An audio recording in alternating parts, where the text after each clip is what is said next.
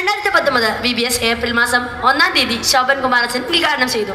റവൻ ഷിനോജ് മാഞ്ഞാൻ സന്നിഹിതനായിരുന്നു. ഉദ്ഘാടനത്തിന് ശേഷം 10 മണിയോടുകൂടി കുട്ടികളുടെ സെക്ഷൻ ആരംഭിച്ചു. 1-ാം ദിവസത്തെ വാർത്തകൾ വിശദമായി പറയാൻ നമ്മുടെ റിപ്പോർട്ടർ എമി ജോഷ പോൾ ലൈനിലുണ്ട്. നമുക്ക് അദ്ദേഹത്തോട് ചോദിക്കാം. ഹലോ ആമി, കേൾക്കാമോ? കേൾക്കാം. 1-ാം ദിവസം കുട്ടികൾക്ക് വളരെയധികം ആവേശത്തിലായിരുന്നു. പഴംപൊരി പ്രതീക്ഷിച്ച് വന്ന കുട്ടികൾക്ക് ഇവിടെ നിന്ന് ബിസ്ക്കറ്റ് കിട്ടിയെന്നാണ് അറിയാൻ സാധിച്ചത്. ടീച്ചേഴ്സിൻ്റെയും കുട്ടികളുടെയും ആക്ഷൻ്റെ ഇടയിൽ നിന്ന് പഴുതാര, പല്ലി, പാച്ച എന്നിവ ചതഞ്ഞരിഞ്ഞ് എന്നാണ് കേൾക്കാൻ സാധിച്ചത്. ക്ഷമിക്കണം, പാമ്പല്ല, ഉറുമ്പ് തന്നെയാണ് പറഞ്ഞത്. അയ്യോ, കേൾക്കാമോ? പാമ്പാണോ ഉറുമ്പാണോ? പാമ്പല്ല, ഉറുമ്പ് തന്നെയാണ്. ഈ സംഭവത്തിലെ ദൃക്സാക്ഷിയായി നീതി ടീച്ചർ സാക്ഷീകരിക്കുന്നത്.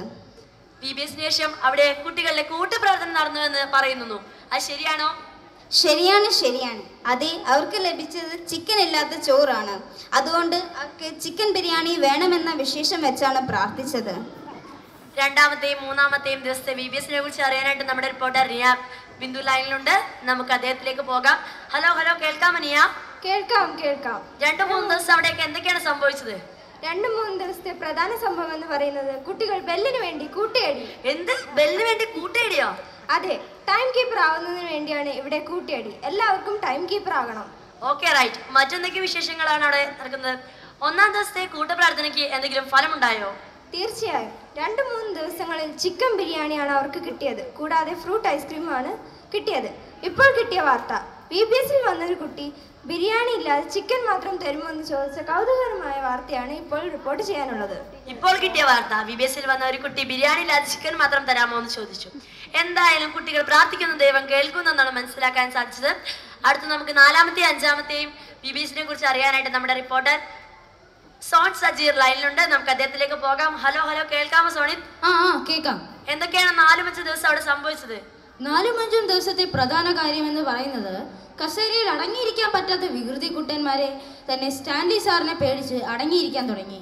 അതുമാത്രമല്ല, VBSലെ ടീച്ചേഴ്സ്മാരുടെ ആക്ഷൻ സോങ് കണ്ട് കുട്ടികൾ രോമാഞ്ച പുളകിതയായിരിക്കുകയാണ്. വേനലിൽ വന്ന മഴ പോലെ ചിക്കൻ ബിരിയാണികൾക്കിടയിൽ വന്ന പൊറോട്ടയും ചിക്കനും കുട്ടികൾക്ക് ആഘോഷമായി. കുട്ടികൾ മാത്രമല്ല, ടീച്ചേഴ്സ് വരെ പൊറോട്ട അടിച്ച് തിന്നുന്നത് കാണേണ്ടത് തന്നെ. പൊറോട്ട കഴിക്കുന്നതിന് ശേഷം ഒരു ടീച്ചറിനെ ഡെന്റൽ ഹോസ്പിറ്റലിൽ നിന്നാണ് കാണാൻ സാധിച്ചത്. എന്നാൽ പല്ല് പൊട്ടിയെന്നല്ല, തൻ്റെ സുഹൃത്തിനെ കാണാനാണ് ഡെന്റൽ ഹോസ്പിറ്റലിൽ പോയതെന്നാണ് ആ ടീച്ചർ പറയുന്നത്. പക്ഷേ അവിശ്വസനീയമായ ചില ഭാഗങ്ങളിൽ നിന്ന് റിപ്പോർട്ട് ചെയ്യുന്നതനുസരിച്ച് ടീച്ചറിൻ്റെ 2 പല്ല് പോയി എന്നാണ് കേൾക്കാൻ സാധിക്കുന്നത്. ഇപ്പോൾ ഡെന്റൽ ഡോക്ടർ നമ്മുടെ ലൈനിലുണ്ട്. അദ്ദേഹത്തോട് നമുക്ക് ചോദിക്കാം. ഹലോ ഡോക്ടർ, കേൾക്കാമോ? സോറി, ക്ഷമിക്കണം, അദ്ദേഹത്തിന്റെ ലൈൻ കട്ടായി പോയെന്നാണ് തോന്നുന്നത്. ഇനി നമുക്ക് 6-ാമത്തെ ദിവസത്തിലേക്ക് പോകാം. നമ്മുടെ റിപ്പോർട്ടർ ആൻസനറ്റ് ലൈനിലുണ്ട്. നമുക്ക് അദ്ദേഹത്തോട് ചോദിക്കാം. ഹലോ, കേൾക്കാമോ? കേൾക്കാം. 6 ദിവസത്തെ കുറിച്ച് പറയുകയാണെങ്കിൽ വളരെ കരളരിപ്പിക്കുന്ന സംഭവങ്ങളാണ് ഇവിടെ നടന്നുകൊണ്ടിരിക്കുന്നത്. VBSലെ കുട്ടികളുടെ കൂട്ടക്കരച്ചിലാണ് കേൾക്കുന്നത്. എന്താണ് കൂട്ടക്കരച്ചിലിന് കാരണം? VBS കഴിയുന്നതിനുള്ള കൂട്ടക്കരച്ചിലാണ് ഇവിടെ കേൾക്കുന്നത്. VBS 3 മാസമെങ്കിലും ആക്കണമെന്നാണ് കുട്ടികളുടെ അഭിപ്രായം. എന്നാൽ ഇതിനിടയിൽ വന്ന ലവ് ഫീസ് കുട്ടികളുടെ മനസ്സിൻ്റെ ചിന്തയൊക്കെ മാറ്റി. എങ്ങനെ തീർക്കുമെന്ന് അവർ ആലോചിക്കുകയാണ്. ഹലോ, നമുക്കൊരു ബ്രേക്ക് എടുത്താലോ? ഇതൊക്കെ കണ്ടിട്ട് എനിക്ക് നാവിൽ വെള്ളം ഒഴുകുകയാണ്. ഹലോ, അദ്ദേഹം ഫോൺ കട്ട് ചെയ്താണ് തോന്നുന്നത്. ഭക്ഷണത്തിന്റെ തിരക്കിലാണ് അദ്ദേഹം. ഈ സംഭവം എന്നൊക്കെ മനസ്സിലാക്കാൻ പറ്റുന്നത്, ഈ വർഷത്തെ VBS കുട്ടികൾ അടിച്ചു പൊളിച്ചു എന്നാണ്. ഇതോടെ ഈ വർഷത്തെ VBS വാർത്തകൾ അവസാനിക്കുന്നു. നന്ദി, നമസ്കാരം.